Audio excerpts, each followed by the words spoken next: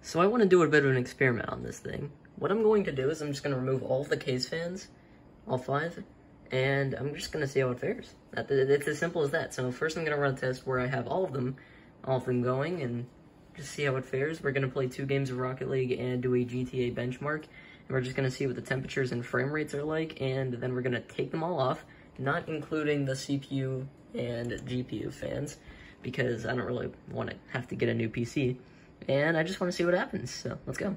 So what we can see with this first game is that the GPU temperatures are between 72 and about 74, with the GPU fan staying at a solid 60% the entire time. And with the CPU, it's about 40 to 45 degrees, with the CPU fan going from about 28% to, I don't know, 33%. And frames, we are pretty consistent around 200, so yeah, pretty good for the first 2 games. This one was a little weird. This is the GTA benchmark, and the frames are kind of all over the place. When it's actual gameplay and not loading screens, then it's around 80 to 160 FPS, so very inconsistent. And with temperatures, it's kind of the same. So we started out with like low temperatures, about 60 to 70, and then temperatures got a little more consistent at the end on the GPU, with it ending at about like 71 degrees, with this fan speed consistently at around 40, 50, 60%. And the CPU stayed around 40 to 45 degrees again, with the fan speed pretty low too.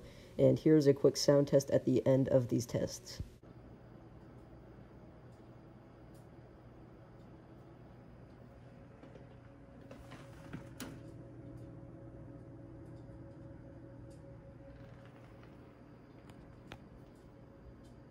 Alright, so what I did is I just unplugged the fan connector, the fan hub, from SATA, so now the fans just won't spin.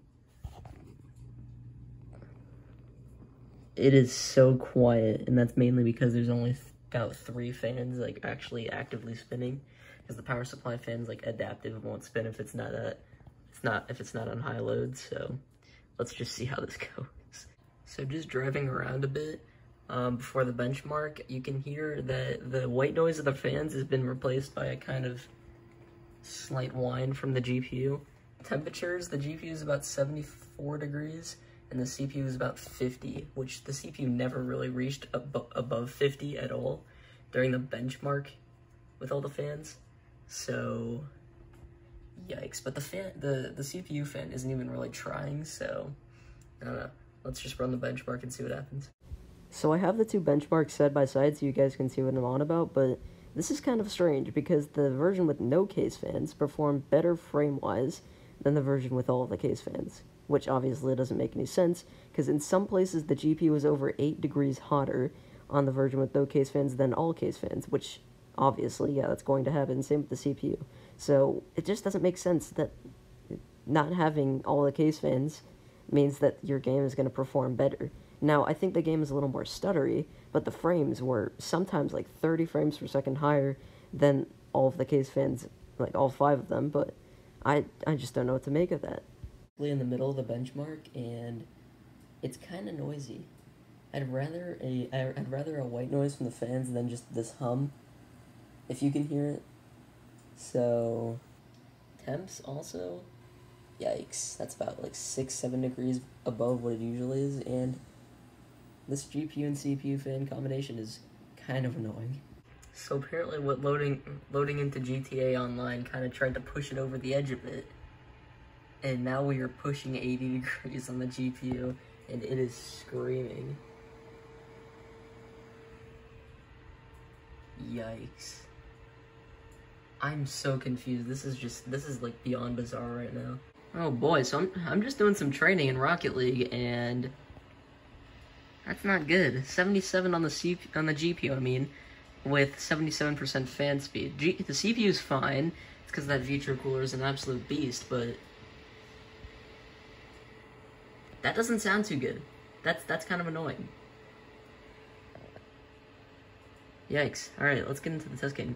So with these 2 games, it was more of about 75 to 80, or not 80, but more like 75 to 78 degrees Celsius on the GPU, with the fan speed around 75% the entire time, which that's definitely not great, but I guess it's not too bad. That's basically what my Lenovo Legion case provided, and the CPU is absolute fucking fine.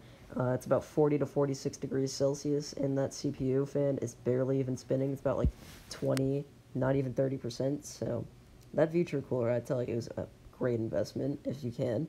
And that is the end of our 2 games with no fans, except those ones, obviously. And I mean, I guess it didn't do horrible. It's kind of reminded me of what this case performed like. It's just basically 78, and you get that high-pitched whine. And the CPU is fine because that cooler is so beefy. For $30, you really just gotta pick it up. So, I mean, yeah, what can we learn from this? I guess you don't really need case fans as long as you have a good enough cooler on your card and your CPU. But yeah, that's basically it. So I'll see you guys in the next one, which might be an updated pre-built video, because I did one of those about 7 months ago, and it's quite outdated now, and they get a lot of views. So yeah, be on the lookout for that.